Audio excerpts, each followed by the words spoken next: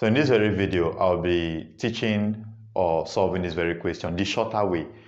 So, okay, I said show that the Laplace transform of f of t equal t to the power of n is equal n factorial divided by s to the power of n plus 1. So they said this would be 6 marks. So it came out last session, which is 2020 section. So let me solve this very question very fast. You can solve this the shorter way, but the longer way, I'll link the video up there for you to watch the longer way. This is completely mathematical and completely correct, so you can use this as an alternative method. Now, remember that the Laplace transform of f of t is equal to the integral from 0 to infinity of f of t exponential minus st dt. So this is what the Laplace transform is. So that means the Laplace transform of f of t is equal what? T to the power of n. So this t to the power of n equal integral from 0 to infinity. If f of t is now t to the power of n, it means I can remove this f of t here and put t to the power of n. Then we'll have exponential minus st dt. Now, this expression you're seeing at this side, this very expression which I have to evaluate, is actually looking like the gamma function. This is gamma function.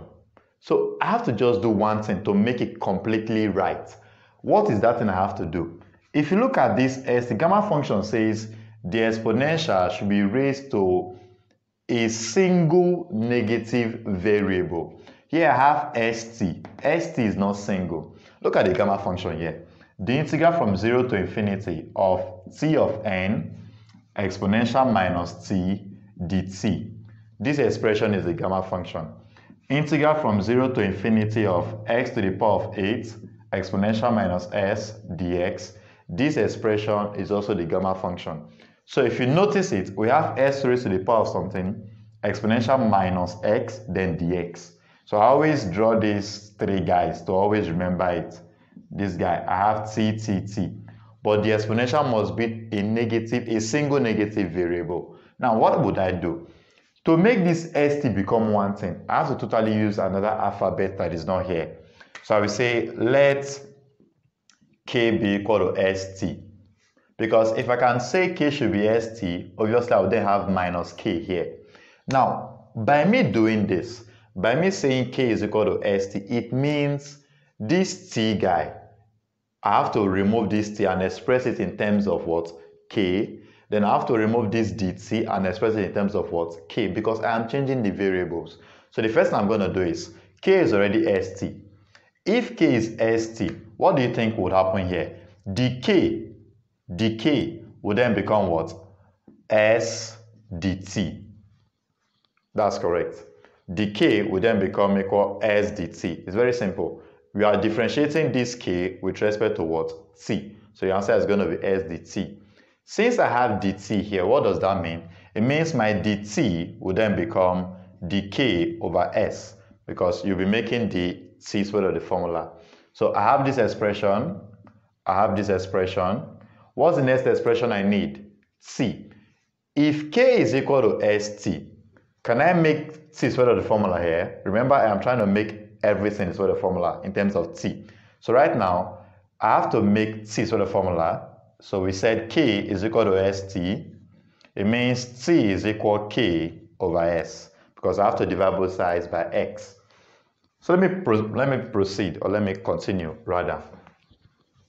Okay, so this will be equal to the integral from 0 to infinity of t is what? We said t, look at it, t is equal k over x.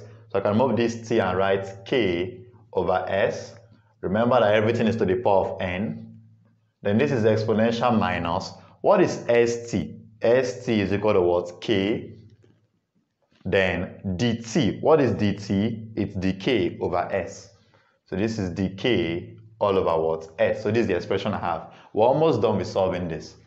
So this is the integral from 0 to infinity. Open this bracket. You have k to the power of n over s to the power of n. Exponential minus k dk all over s.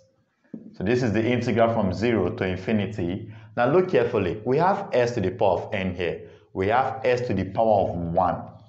So what does this tell you? This tells you we're going to be having k to the power of n exponential minus k dk divided by s n plus 1. Because they are both denominators and they are times n. In this case, you have to what? You have to multiply. To multiply these two guys, you need to add the powers. Now, see what will happen next. Since this guy is saying integrate with respect to k, because this dk here means with respect to k, but we have s, which means s is a constant. That's the meaning. So I can actually factorize this denominator out. Remember that this will be a 1. So when factorizing it out, I'm going to be having 1 over Sn plus 1, then integral from 0 to infinity. What will be left? K to the power of n exponential minus k dk. At this part, look at this carefully. This is your gamma function. And what would this be in terms of gamma function? This would then become 1 over Sn plus 1 times everything here is n factorial.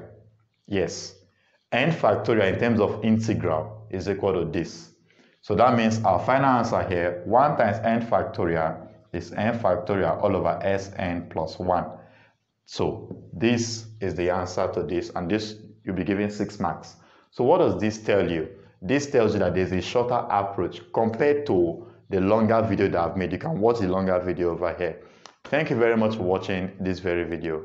My name remains Avitech.